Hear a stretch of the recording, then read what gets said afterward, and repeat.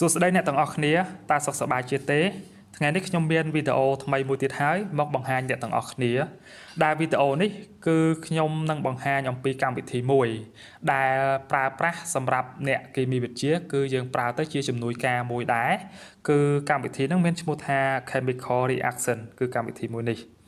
បាទអញ្ចឹងនៅពេលដែលយើងបើកមកគឺវាចេញផ្ទាំងបែបនេះគឺវាមាន3 function ទី1គឺពាក្យថា search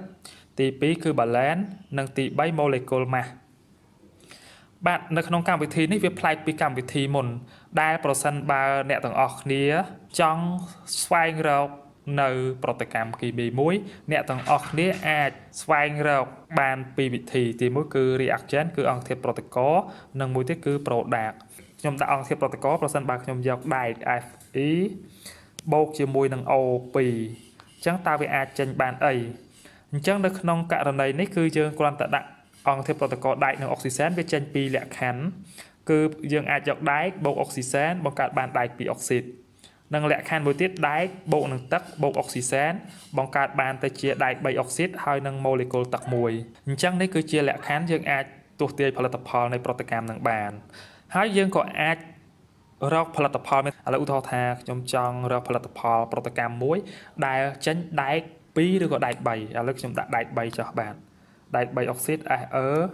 Fe2O3 បាទអញ្ចឹងផលិតផលដែលអាចកើតឡើងចេញដែក3អុកស៊ីតគឺមានទី1នេះ SeOOH នេះ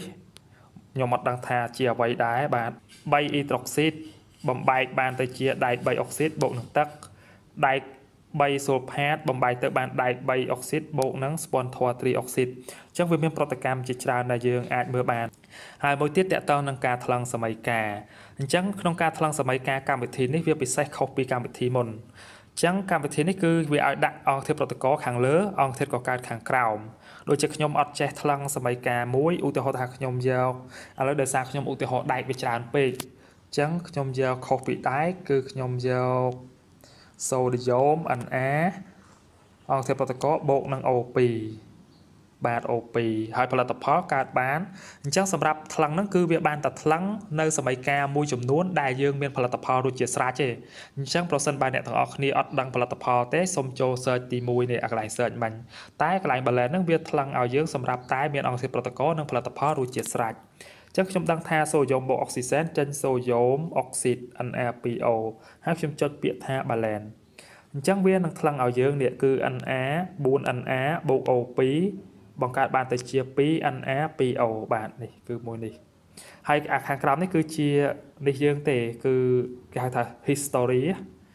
គឺប្រព័ន្ធដែលយើងធ្លាប់ប្រើប្រាស់ឲ្យវាសម័យកាលអីបន្ទាប់មកទៀតគឺចេញយើងចូលដល់ function ទី3គឺ molecule mass មានថាយើងបូក mass molecule អញ្ចឹងខ្ញុំអាចបូក mass molecule អីគេនេះយើងឃើញថា MO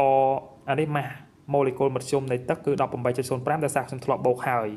ឥឡូវខ្ញុំបូក mass molecule របស់ magnesium oxide មើលឃើញប្រមាណបាទអញ្ចឹង MgO ខ្ញុំចុច enter បាទអញ្ចឹង mass molecule របស់ច្រឡំ enter បាទអញ្ចឹង mass molecule របស់ MgO ខ្ញុំបន្ទាប់មកទៀតខ្ញុំ calculate បាទអញ្ចឹង mass molecule MgO គឺ 40.3044 បាទអាហ្នឹង mass molecule របស់វាឥឡូវខ្ញុំអាចបូក mass molecule ដទៃទៀតដូចជា CH4 អញ្ចឹងតាម mass molecule ប៉ុន្មានបាទ CH4 មាន mass molecule 16.0428 បាទអញ្ចឹងនេះគឺជាកម្មវិធីមួយដែលយើងងាយស្រួលជួយដល់អ្នកសិក្សាគីមីទាំងឡាយហ្នឹងដើម្បីគណនាបានឆាប់រហ័សប្រសិនបើអ្នកទាំងអស់គ្នាមានចម្ងល់ឬក៏មានសំណួរអីសូម comment នៅខាងក្រោមវីដេអូខ្ញុំនឹងឆ្លើយជូនបាទហើយប្រសិនបើចង់បានកម្មវិធីខ្ញុំនឹងភ្ជាប់ link នៅខាងក្រោមវីដេអូបាទអរគុណច្រើនជម្រាបលា